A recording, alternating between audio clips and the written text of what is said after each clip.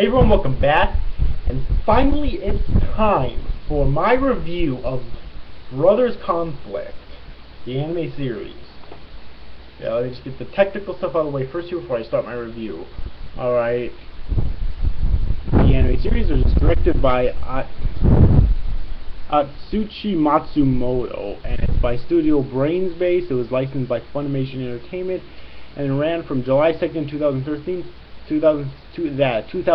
to September 17th, 2013, with 12 episodes.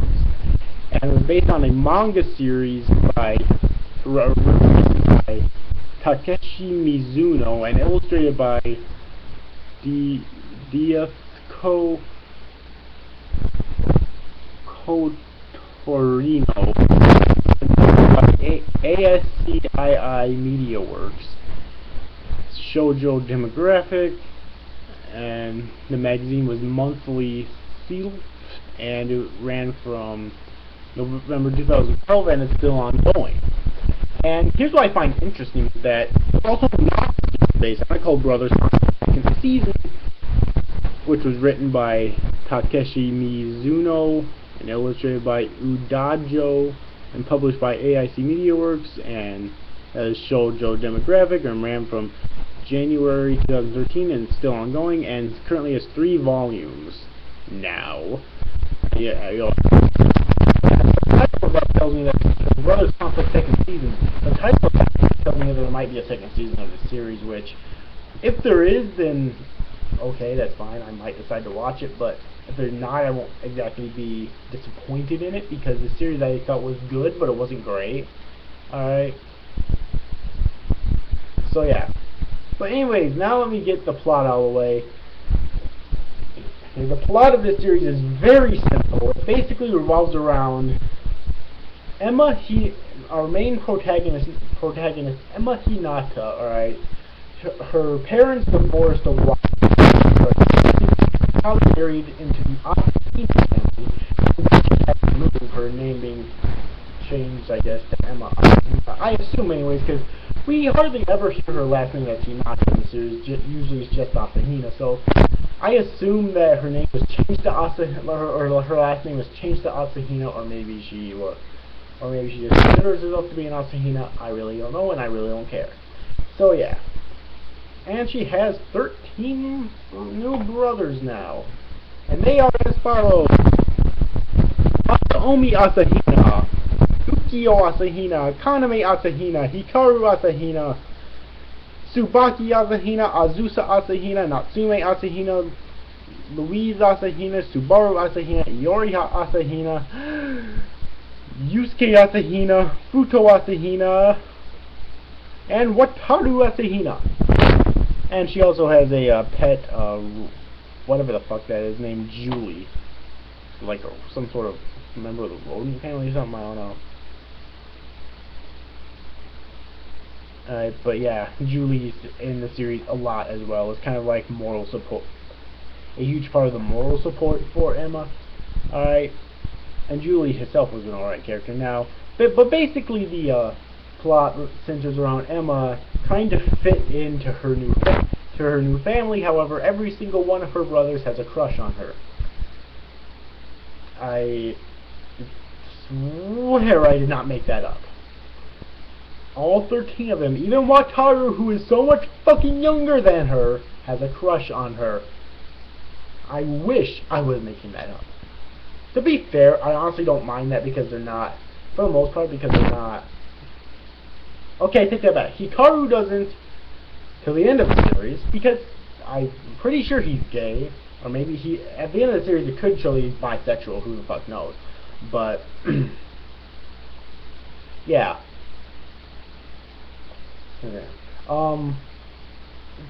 But for the most part I don't care about that, because they're not blood related, and if they're not blood related, I don't give a shit.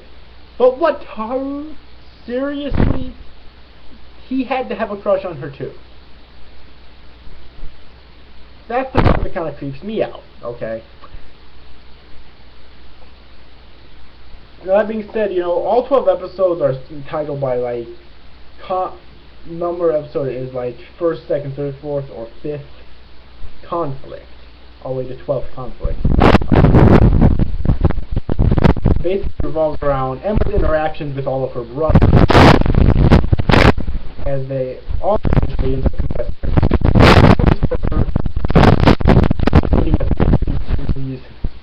that he's going to get into the fray now.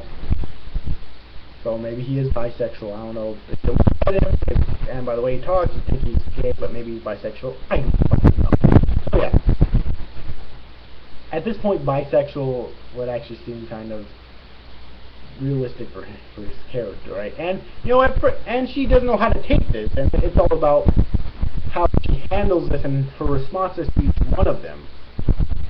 One of which actually a Yusuke, before she became a member of the Asahina family, one of the actually so they actually kind of already knew each other.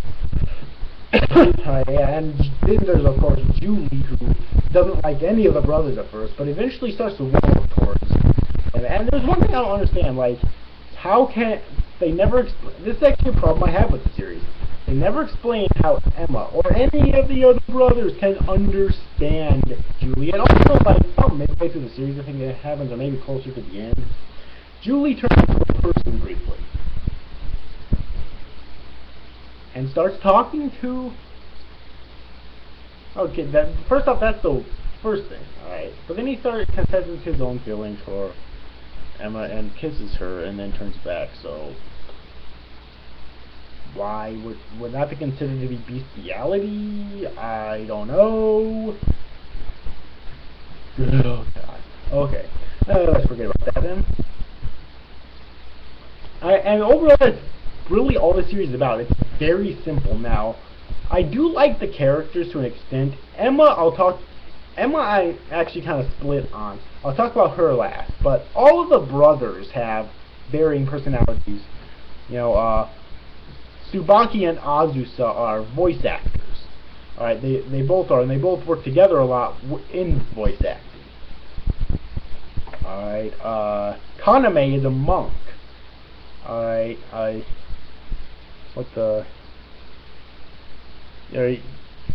Yukio is a lawyer.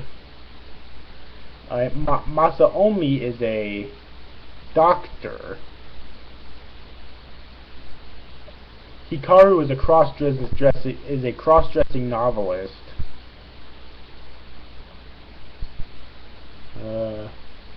And Natsume is the CEO of a game company that makes one of Emma's favorite games, Zombie, because forgot to mention I'm a gamer. Alright. Louise is a hairdresser. Subaru is a college sophomore, and he's really huge into basketball. Alright, and I'm guessing, you know, he kind of wants to go professional with it one day.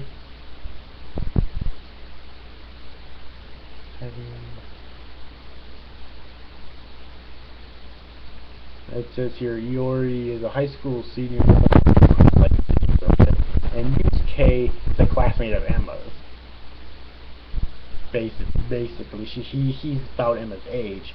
And Futo is a pop star idol, and Wataru is the youngest. He's only 10 and in the 5th grade. And each one of them have varying personalities, but because there's so many of them, some of them I ended up getting confused sometimes, such as Tsubaki and Asahina, Tsubaki and Azusa, for example. I would tend to get confused every now and then, and the list goes on, of course, but they do have varying personalities, and I don't really have any huge issues with them. I just wish there weren't so many. Alright? Yeah, but then we get to, as I mentioned before, you know, Julie is an alright character as well, except for that one weird scene with him, and immediately after that creepy scene with him, but let's move on from that. Emma herself, though, seems like, to me, like she's teetering on the line of a Mary Sue.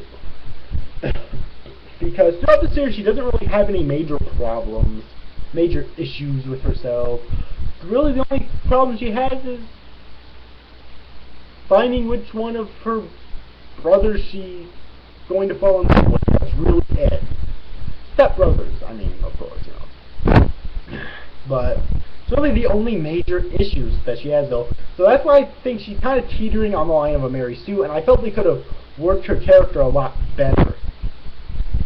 In addition to that, the series wasn't incredibly interesting. Like, it started out good, but it didn't start out great. It started out good, I thought, but then it started to teeter down to getting kind of boring. And it did spike within the last 2 or 3 episodes again to get good again. There was no part of the series that was great, but it did get good again at the end. But still, there was that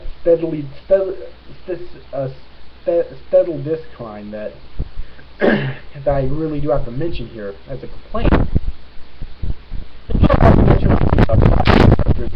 music is okay, like, but there's really no memorable tracks, I don't think. Okay, I take that back. That song that I don't know what to call it. The song that plays like at the end of the last episode. It plays many times throughout the course of the series. That's actually pretty memorable, I think. But you know, other than that, there's like really weird song choices too. Like the scene at the beginning of the last episode, I felt the music there was so fucking out of place. I don't know why they chose that music. Alright.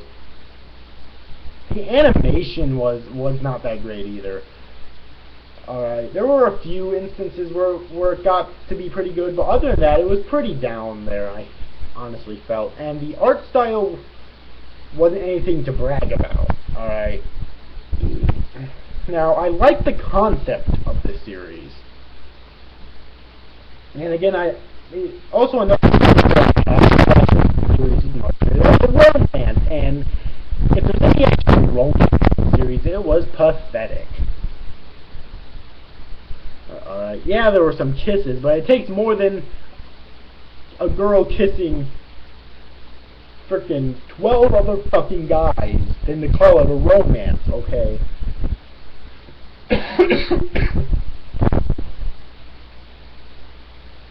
So yeah.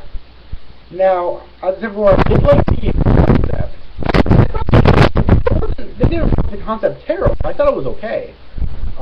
I just felt there was a lot more they could have done with it. I liked for the most part liked all the brothers. My favorite one was actually Wataru, believe it or not, even though he kind of had a crush on his older sister too. Not the fact that it's his sister, the fact that he's 10, which kind of creeped me out. But let's move away from that. Alright. So he was definitely my favorite character in the series by far. Alright, but I didn't really hate him, though. And yeah, so overall I think I'm gonna about wrap up this review though. Overall I thought this series was good, but I felt it could have been a lot better if it would have been worked a lot better. And if you're wondering if it happens, they'd actually have a second season based on the novel, you know, Brothers Conflict second season. Will I review it? Depends on what else is coming out that season. So yeah. Anyways, I'm going to give this series a 6.2 out of 10 because it was good, but it could have been so much fucking better, honestly. I felt that they really dropped the ball with this one, alright? So yeah. But anyways, overall, hope you enjoyed this review, guys. See you after, guys. Thanks for watching. Bye-bye.